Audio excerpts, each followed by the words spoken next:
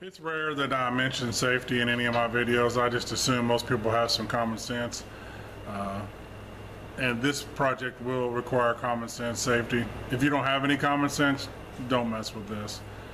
We're going to be using an acid, a pretty strong acid. Even though you can pick it up, in Lowe's or Home Depot, it's dangerous stuff. You need to read the label, make sure you know what you're doing. I'm experimenting with ways to etch copper other than ferric chloride. Back 20, 30 years ago, I made a bunch of my own printed circuit boards and used ferric chloride. But all the Radio Shacks have gone away in my area. I don't know if the whole company's went away, but it's not as easy just to run down to the store in town and grab some ferric chloride. So I was looking for an alternative way to etch copper, and I've came across this recipe, and here's my experiments with it. Stopped at Lowe's. In the paint department, they have muriatic acid. Went next door to Walmart, grabbed some hydrogen peroxide and some cheap plastic containers. And then dug around my scrap box, found some pieces of copper from some knife bolsters. And my wife had got this fingernail polish on clearance for $1, and it's after Halloween, some cheap fingernail polish. Then I cut some small pieces up to do my test with. Over at the belt sander with a 120 grit belt, I just cleaned off some of the corrosion and oxides, and then followed that with some acetone to get the fingerprints and oils and stuff like that off.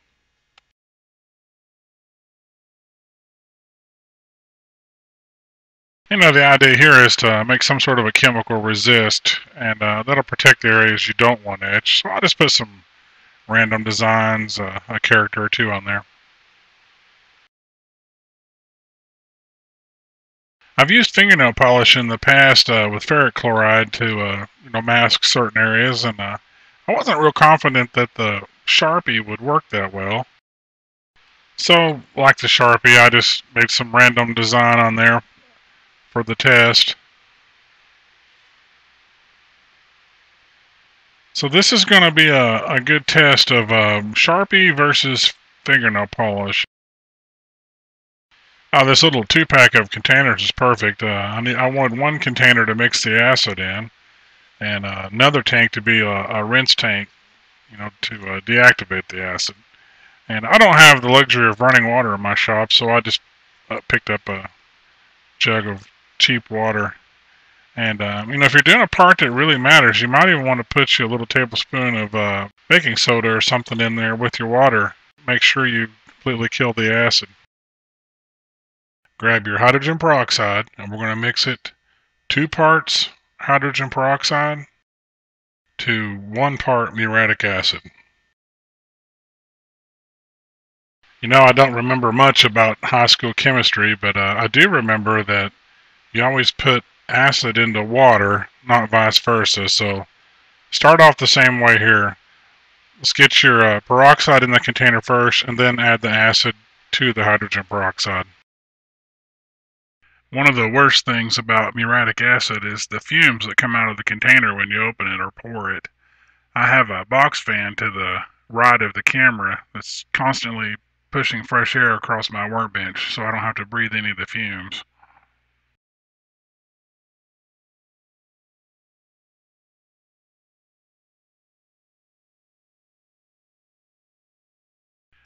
Within just a few seconds, you'll start seeing a green color coming off that copper.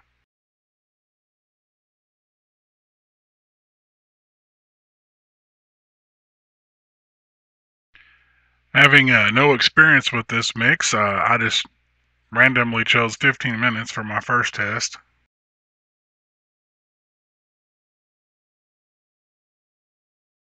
Cleaned off the tops there with some acetone, and I was pretty surprised at how well it etched just in 15 minutes. I mean, there's a pretty noticeable depth there. I mean, you catch your fingernail on it. You can see it. The light catches it.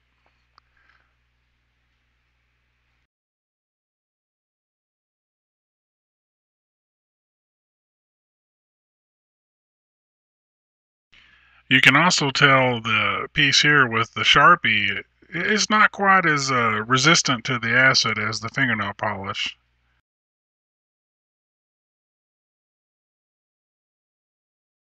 So I'll say a clear winner between the two is the fingernail polish. The Sharpie does work, but it's not quite as good as the fingernail polish. But fingernail polish does have one drawback. It's really hard to draw a design with the brush that's included in the bottle. And so I got to thinking, hey, I wonder how a paint pen would do. So for test number 2, this actually is a logo of a friend of mine's for some of his woodworking products that we had been discussing, and it was on my mind, so I thought, oh, this would be something good to try. So this time around, I'm going to go 30 minutes to see if I can get a deeper etch. This is the same mix from the first test.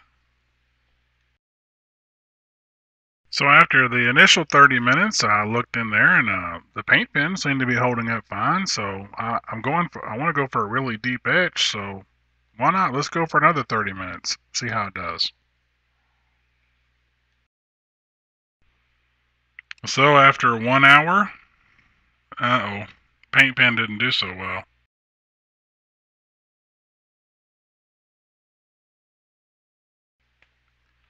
Well, it was getting late, and it didn't even etch very well. And at the time, I didn't really understand why. More on that in a minute.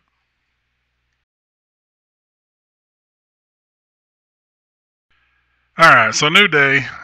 Go back to the fingernail polish. I want to try to redo that same logo, which was part of my problem with the fingernail polish is how hard it is to actually draw with.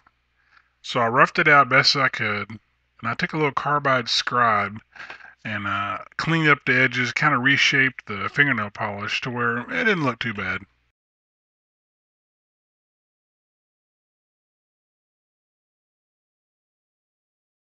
So I dropped it into the same solution I had from the night before, and again I thought, well, we'll start off with 30 minutes, see how it goes.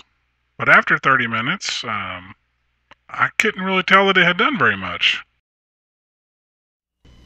So I just left it in there for 4 hours.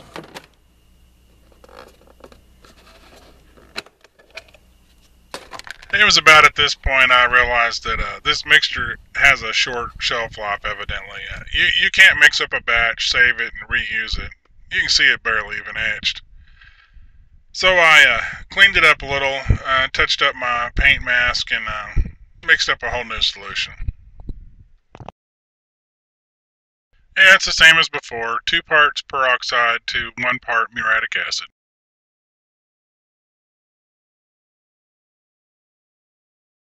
I got to looking around my shop. I was trying to find something I could make kind of an interesting mask or a stencil, and I noticed an old air filter.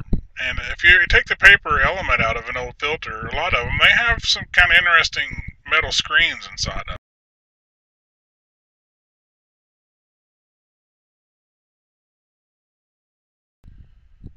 So I grabbed another old copper knife bolster, and I thought I'd try the fingernail polish on one side and the Sharpie on the other. Although the Sharpie doesn't mask as well, it does let a little of the acid eat through the thin spots, so it kind of creates a neat texture. It's just a different effect.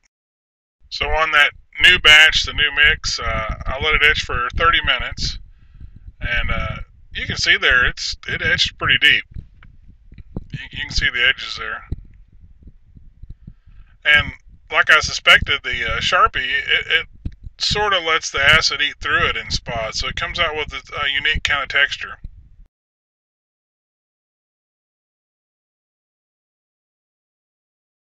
Yeah, so I'll take a little acetone and get the mask off of there.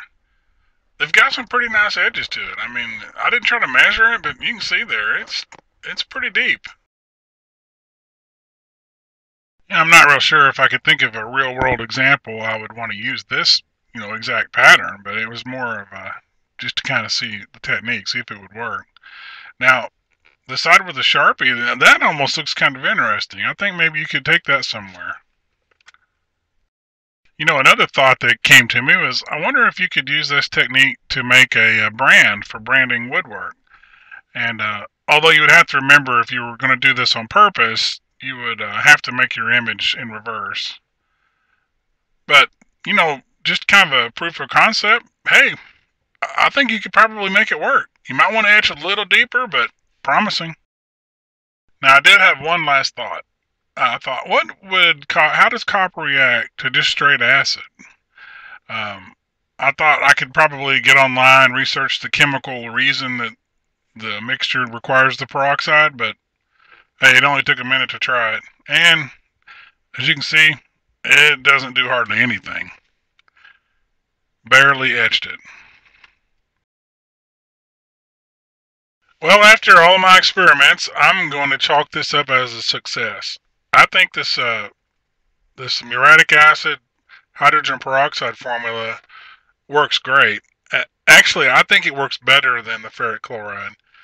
About a 30-minute etch on a new mix, a new solution, and man, it comes out really great. So, I don't know, try it. Let me know what you think. I'm pretty impressed.